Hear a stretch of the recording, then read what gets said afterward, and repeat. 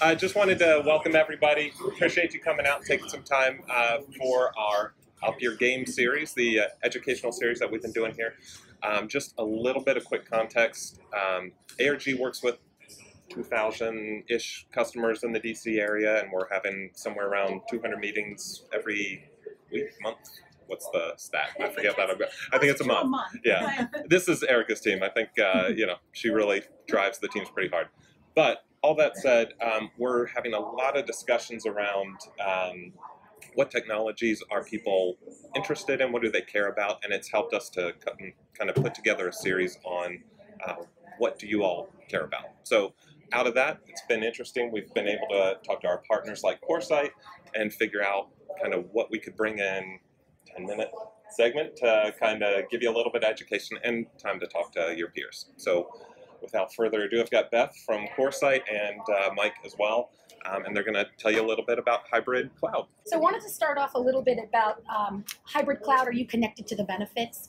How many of you today got on Facebook or went online and transferred money at your bank so you had cash when you got here today? Anybody? Paid a bill? Anybody pay a bill online today?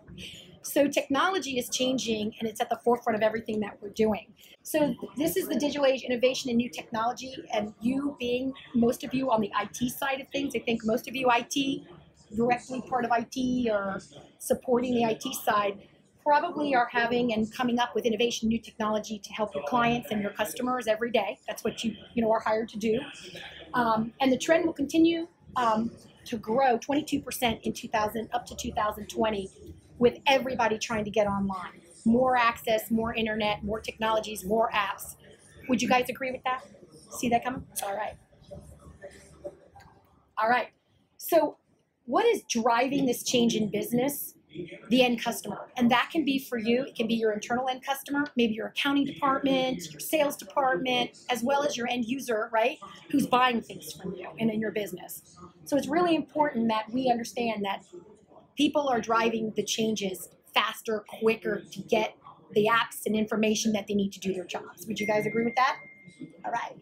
So it's not just retailers. It's, business models are changing, e-commerce, mobile pay, content delivery, data analytics. It's driving this change in business for more bandwidth all the time. New collaboration tools are always on availability. Literally last night, 12 o'clock at night, I forgot my son was going to Mexico with his dad. And I forgot to change his international access so he can make phone calls back. And I was freaking out because I'm like, I don't want to get a $1,000 bill. We all know what happens when you travel internationally. You don't make arrangements up front. So I went online and I called Sprint and I couldn't get through. Something was going on. So I said, I'm going to go on the internet. So I went on the internet. You had 4 different options. I clicked on, not chat, but I clicked on email with communication, figuring I'll hear from them tomorrow. 3 minutes.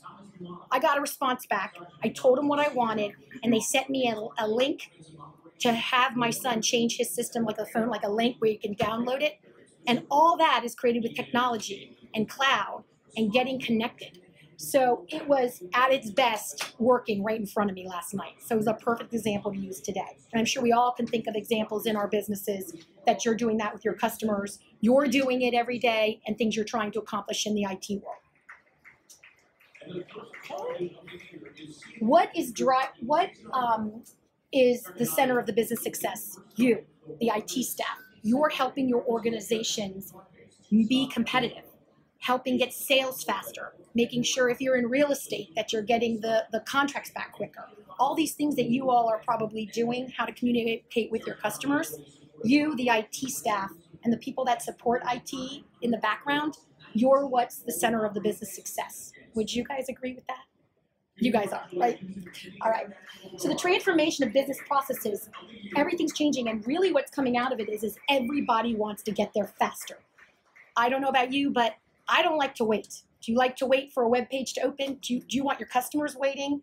Or you have internal employees and they're trying to get to an app or somewhere online to do your accounting for the month and you can't bill? Well, that's dollars in your pocket. I would probably say everybody would agree. So latency is so important. Latency is critical, and I'm sure you would agree to that. Downtime, security breaches. Does anybody stay up at night worrying about, oh my gosh, can they get my customer information? Am I protected? I'm sure Target did. I'm sure all these companies, I think recently, what was the recent one? There was recently a breach. British Airways. British Airways.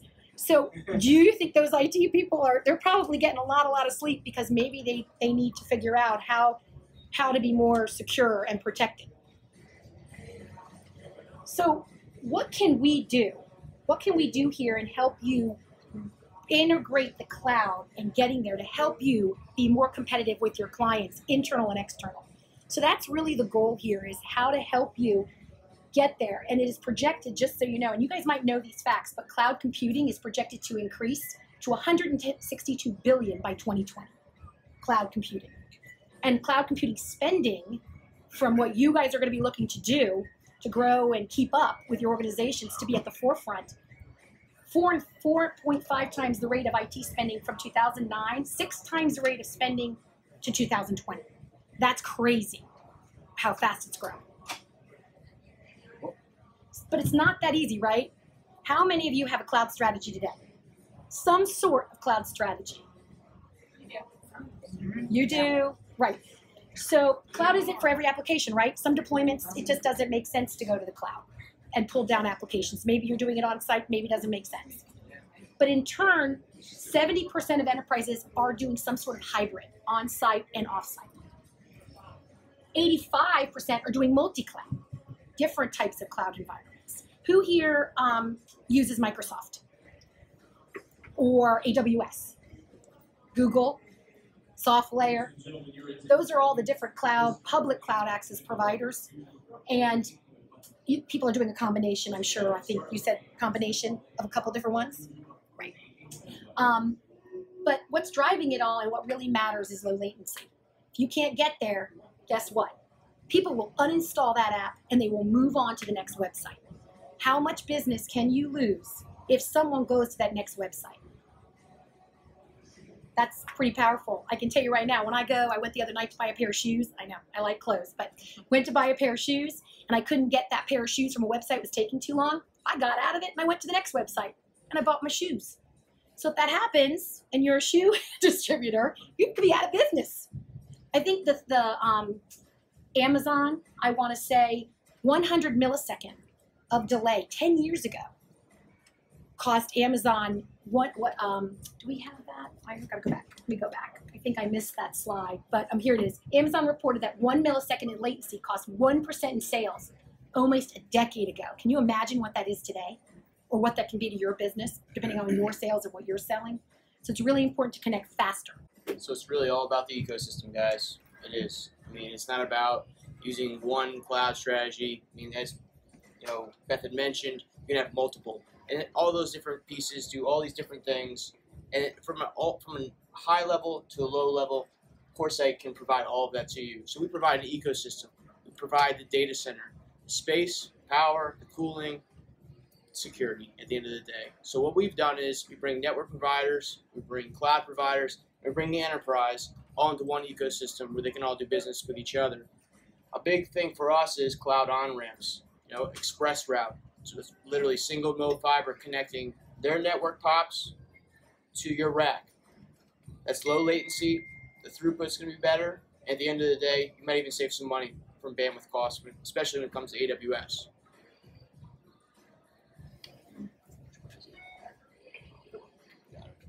Figured it out faster. You did. You're better late. But yeah, so this is really what I'm talking about, is that ecosystem. And these are kind of customers that are clients of ours.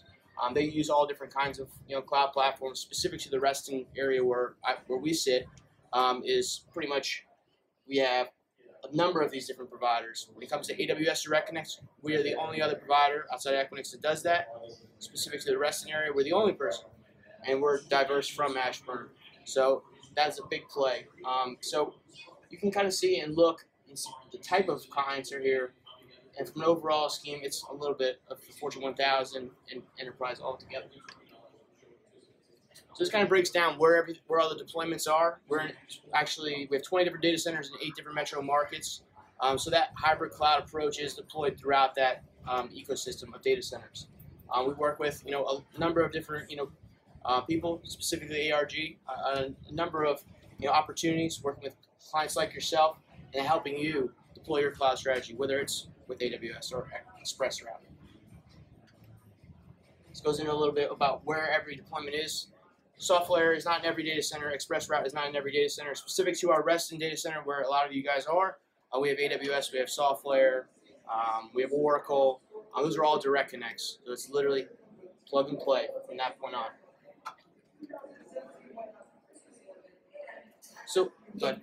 I was just going to say, this slide is, if you are looking to do any of these things in your business over the next year or two, such as disaster recovery, hybrid solutions, looking at cloud and more cloud environments, if you have latency issues on your applications today, if you have software hardware refresh going on or you're planning it next year, moving offices, adding an office, that is the time that talking to a CoreSite makes sense.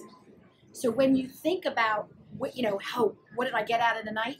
If any of these things you're looking to do, this is where you talk to ARG and us to talk now about what you want to do a year from now, or 6 months, or 2 years. So we can help you plan and find the best route, whether that is AWS, Azure, and where it makes sense for you to go, and how to help you get there and save you money and be competitive. At the end of the day, we're just a safe, dry place that's secure, that we in-house your servers. So just think of it that way, and your access to all the different on-ramps. And you're now, when you do the on-ramps, you're now on, you're outside of going the public, you're not the public cloud anymore, going through the internet, where you can have those latency issues, and things are going faster and quicker because you're sitting literally in an ecosystem right on the edge. You're right there. And that's really one of the huge benefits of being in a data center. So specific to a baseball game, we figured we'd say, okay, what's one of our clients that makes sense with MLB, MLB Network? So they are a big client of ours up in the New Jersey area. They chose us specifically for their ability to scale. They have a number of different collaboration as well as a cloud strategy that they're formulating. So that was a big part of the reason why they chose us, was we're not there yet. You might not be there yet, but we want to be there. And we need to be in a place where they have the ability to do so. So from a scalability perspective, it doesn't matter how, if you're a rack of co-location to an entire data center, people like MLB to, someone who's just has a couple servers, those are all our clients. So to wrap it up, let's hit a home run. I had to throw that in there. And let ARG and CoreSite help meet your cloud strategy needs and get connected to the benefits. We do have, I'm sure y'all want to take one with you, but we do have here just the MLB case study in case you wanted to read up on it when you're bored. And lastly, anybody who signs up for a tour with CoreSite and attends a tour with CoreSite over the next month, you'll get a $100 gift card from Visa to go take whoever you want out and go do something fun, just to thank you for coming and sitting down with us and strategizing with us. And it may not be today. It could be a year from now. But we would love to be able to work with you in ARG and figure out how to help you be competitive and help your internal and external clients be as successful as you guys can all be. Okay, that's it. We're done.